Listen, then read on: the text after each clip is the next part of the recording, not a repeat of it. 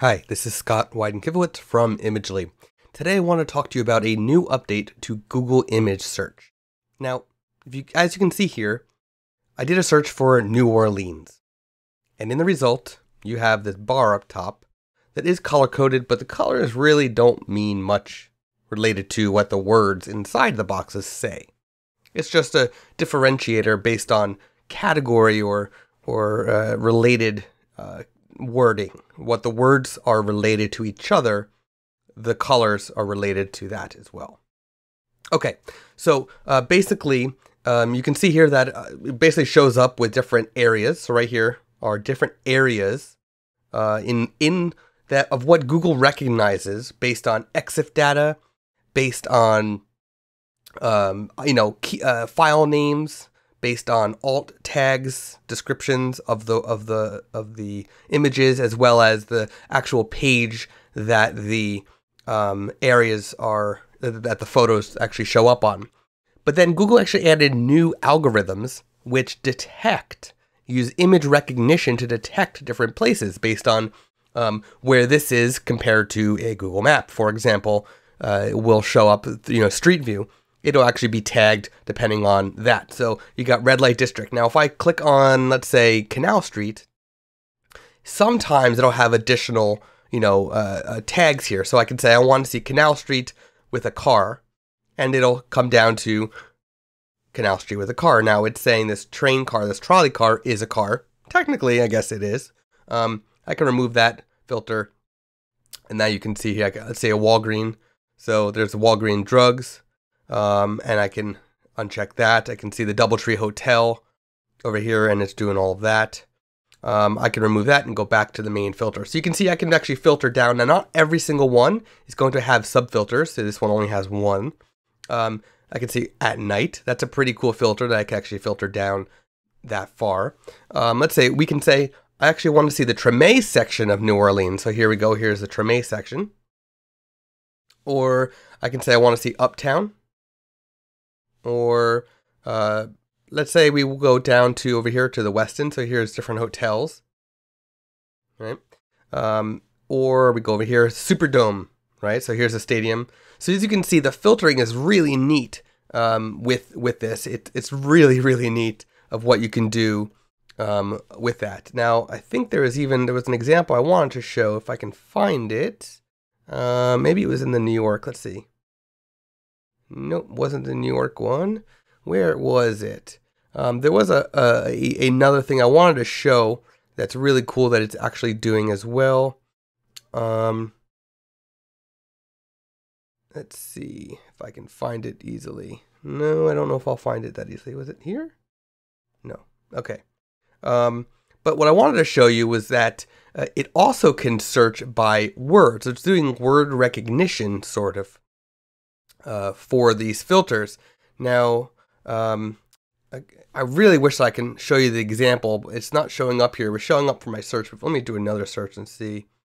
Yeah, it's not showing up right now, but it was. Basically, the word market showed up in the top filters up here. And when I found filter down to market, it actually showed me images that had the word market from a sign in it.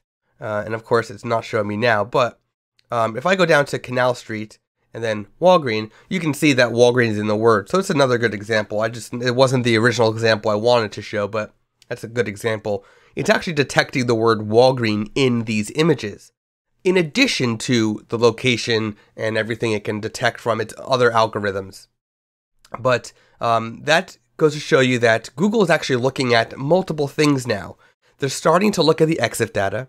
They're connecting to the maps of where Street View for where things are. They're connecting to landmarks that are recognizable. They're connecting to the words that are inside of the photos. So the word bourbon. Technically, if I search for New Orleans bourbon, this should really come up in some way, shape, or form. But with the filters, it actually should be in there as well. Like Bourbon Street or something like that. So. There's a lot of really cool things. There's another one which I'll see if I can get to in another filter, in another search. So here's New York. Let's see if we can find another one of from New York. Let's see, Midtown. Okay, so that's not letting me filter too much after that.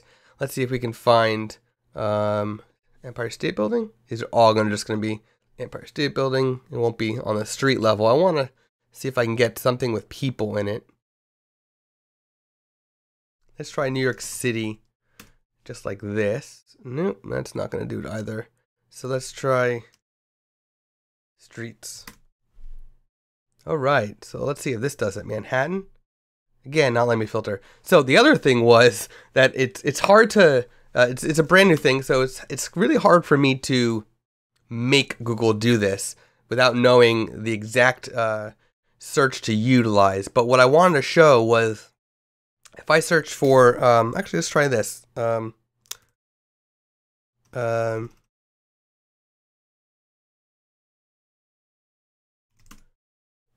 So take a look at this.